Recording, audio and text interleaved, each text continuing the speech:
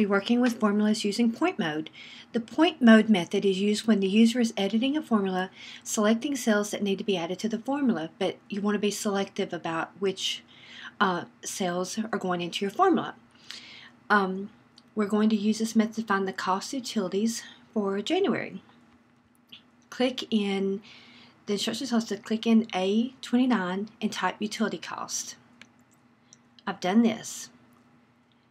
Next, we click in B29, and then we go up into the formula bar and begin typing equals B20 plus B21 plus B22 plus B23.